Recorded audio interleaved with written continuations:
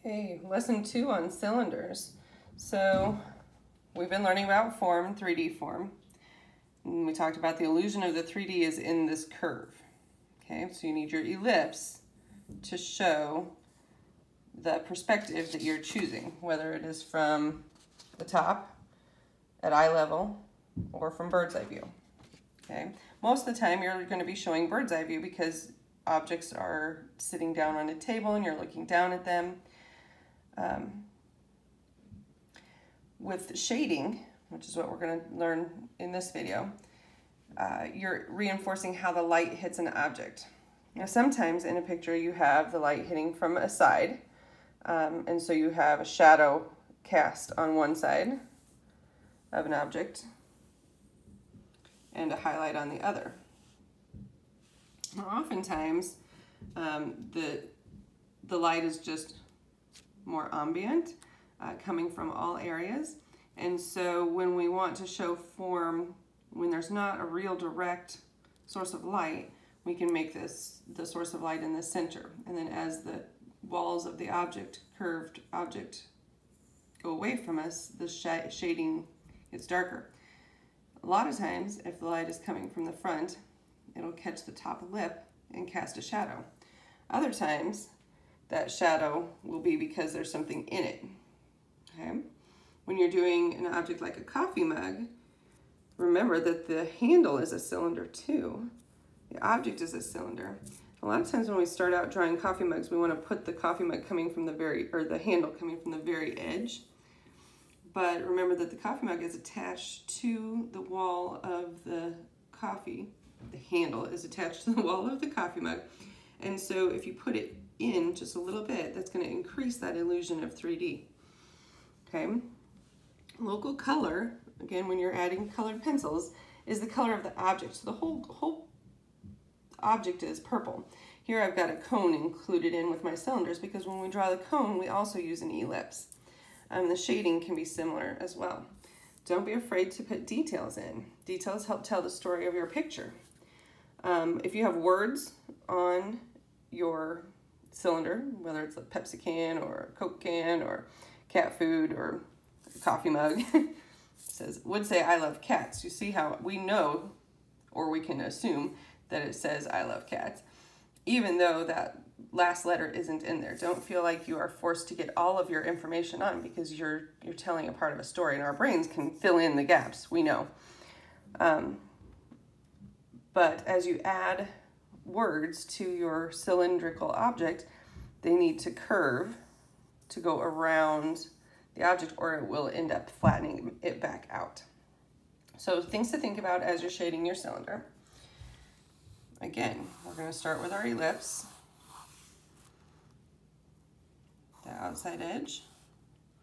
The lines come down. You're parallel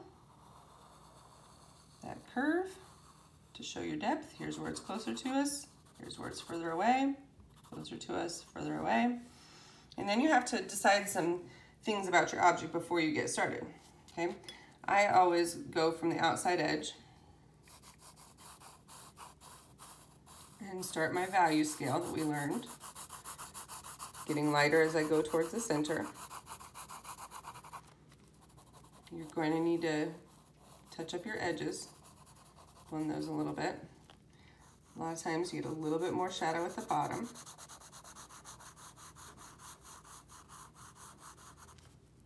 Okay, so now it's gone from looking fairly flat to like it has a little bit of form. The shadow is giving it form. It's coming towards me here.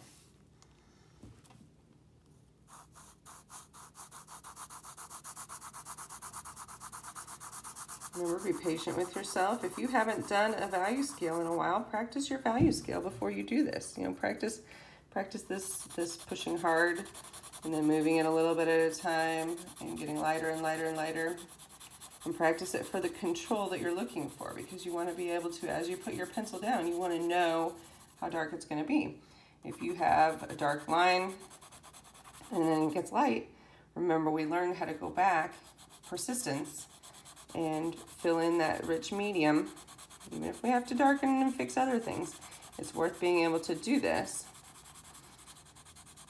and have it gradually change and knowing how to control that. That's a major skill. Once you have this beginner skill with your basic drawing mastered, then it makes it possible for you to do all of these things, okay?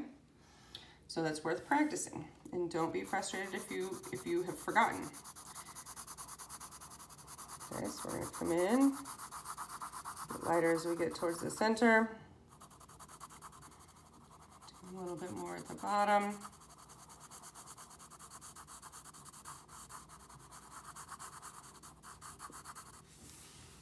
A little bit to straighten out the top. Then I have to kind of decide what's going on with my center.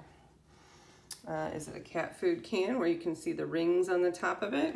Is it going to be an open object where there's liquid or something in it?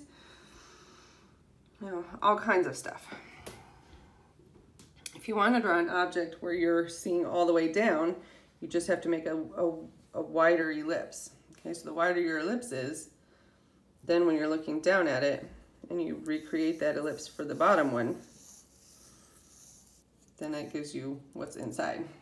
I'm going to look at this as just an empty object. You'll notice that's my darkest dark that I've put down yet, okay, because I want to show that the object is open and it's shadowed inside there.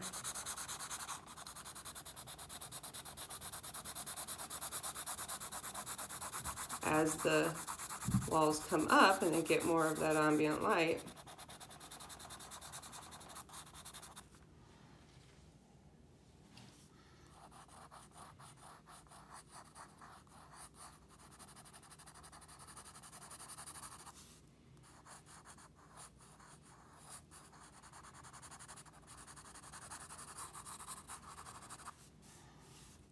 okay, and there I have my cylinder.